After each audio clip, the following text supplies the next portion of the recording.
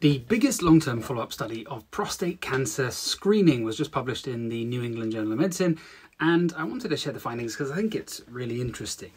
Welcome back to the hospital at night. It's 20 past 10 or so in the evening, positively early for one of my videos. I did promise to try and make some more of these impromptu vids so that you don't make the customary, "Oh, Rohin remembered his password" comments when I post once a year. Now, I've talked a fair bit about screening, and I think people are often surprised to hear the science because it runs contrary to the popular message, especially common in places like the US, that all screening is good and saves lives.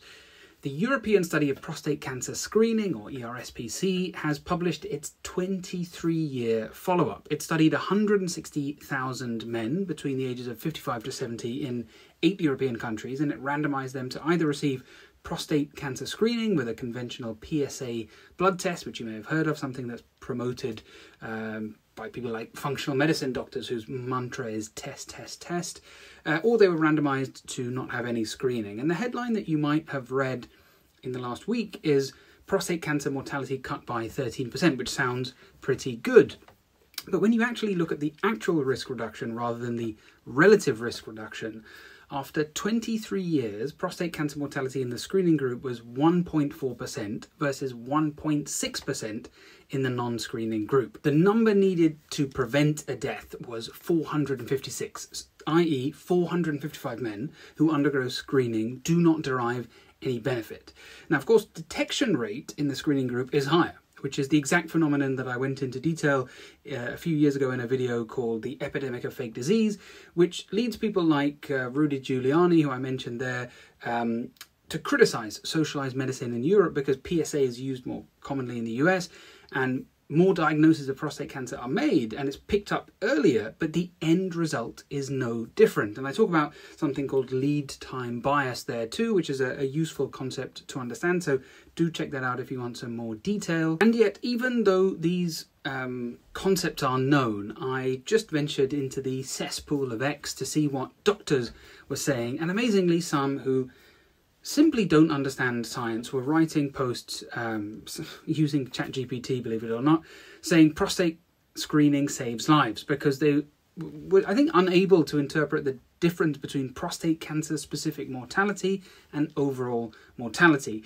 Even that 0.2% of actual risk reduction effectively disappears because the mortality in both groups was 49%, which means half the patients died during the time.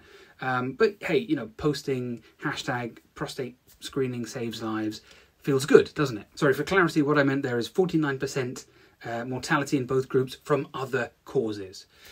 So why is this important? Because you often hear how common prostate cancer is, and it is common, and especially this month, I'll get rid of the beard soon and do Movember, where we're raising awareness of male cancer. It is important to think about it, but death from prostate cancer is not common. So there's an expression in medicine that we say men often die with prostate cancer, but not from prostate cancer. In post-mortem studies, it's often detected as a bystander, but not the cause of death.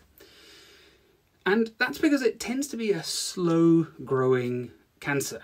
And yet there are occasional fast-growing aggressive versions, and those are the ones you want to catch, but PSAs cannot tell you which is which. So I'm not saying prostate cancer is not a problem and you should ignore it, but that PSA screening is a poor strategy. Secondly, if I have perhaps one message to anyone who watches my videos, it's warning against the dangers of over-medicalization. I'm a doctor who does not want your business. I do not want to sell you anything. I do not want to see you. I want you to lead healthy lives away from my profession. I always smile when I meet a patient in their 70s or 80s who say they haven't seen a doctor since they were a boy or since they were a young woman and gave birth. And I think of the 455 men who derived no benefit, who were medicalized to save one life over 23 years. They might choose not to undergo screening if they were presented with these findings up front.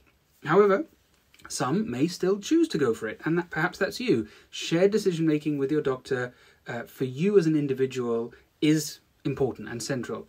Blanket population screening is not. There are plenty of other things to discuss further, like the Wilson and Jungner screening criteria or further analysis of the paper, but I'm trying to keep this short. And more than anything, I would urge people, particularly those with questions, to have a chat to their doctor in real life, especially men in this age group.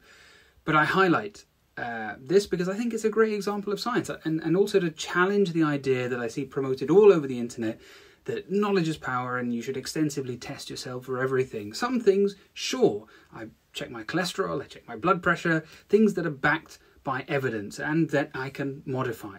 But I certainly do not subscribe to the trend of selling hundreds of tests, sending off hundreds of tests, as something will come back abnormal, and then you are left with the worry.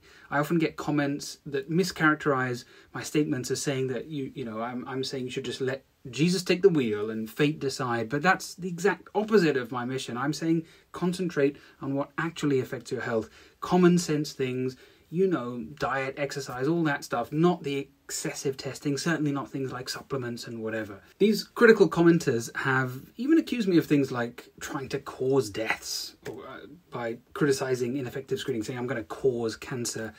But while they can only bring vibes and the belief that it works, and that's an understandable belief, the evidence says otherwise, with a very few exceptions. And I thought this was a laudable study. I thought it was worth sharing. And, there are so many things that can put your PSA up that are not cancer. If I check mine, it's a little bit up. I'll no longer be a person going about my day. I'll become a patient. I'll be locked into the system, bound for further tests. Years of follow-up. Some people are followed up for years and years because of a raised PSA. It can lead to more tests. It can lead to even things like a biopsy. People often present improved cancer statistics as evidence that screening works, but in reality, the vast majority of our recent progress has not been in picking up more cancer, but it's by developing far better treatment for advanced cancers. And I think that is a real success story.